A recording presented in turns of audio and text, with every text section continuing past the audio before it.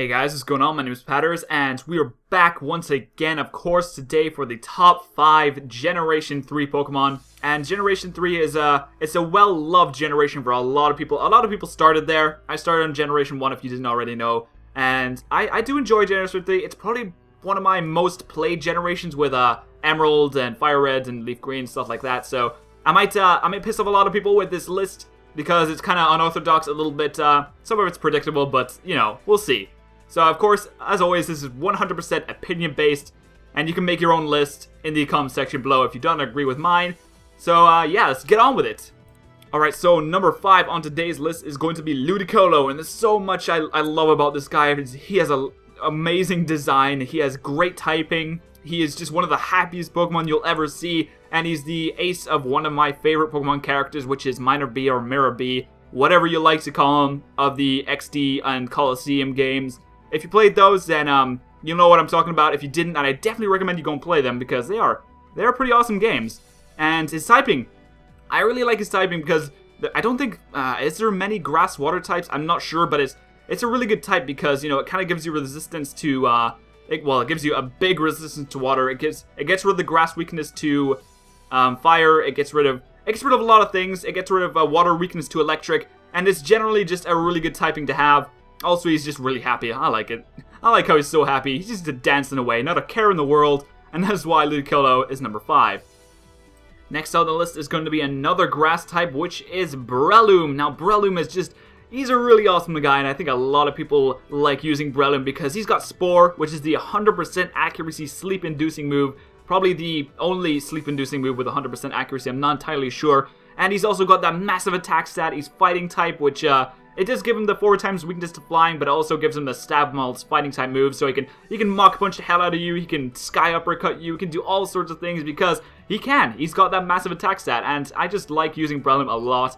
I haven't really used many Brelooms, but I've got him in black too, and I'm really enjoying using Breloom. Hopefully he doesn't die.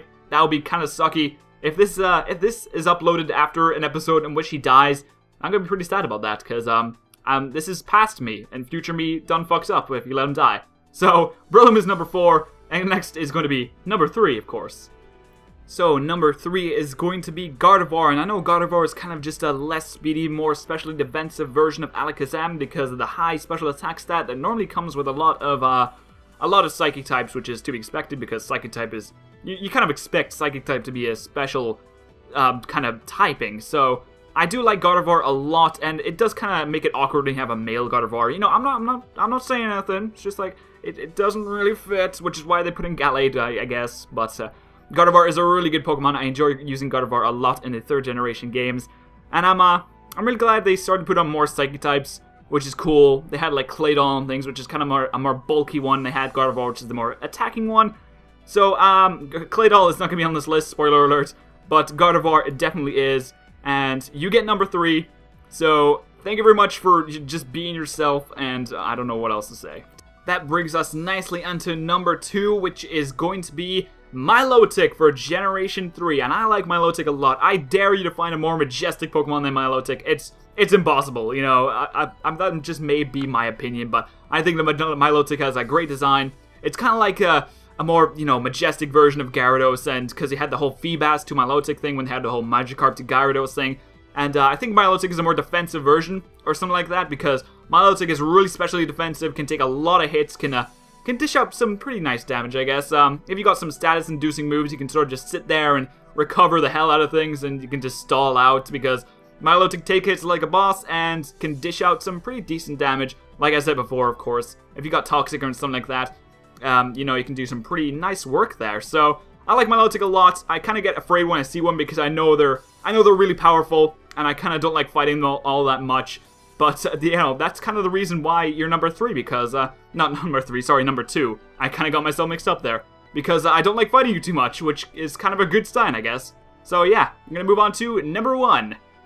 So for number 1 this week, it's gotta be Flygon. He's already placed the number 1 on one of the other top 5s, the top 5 outstanding Pokemon, and for good reason. That guy is just a little beast. He did a lot of work in the original Fire Red Randomizer Nuzlocke I did, and I've enjoyed using him ever since. That little dragon ground type with his little goggles on. I don't know, I really like his design. there are a lot better dragon types out there, but I don't care. I like Flygon the most, at least out of the 3rd generation. I think he is the best. And, yeah, so that is pretty much it for this week, video, whatever.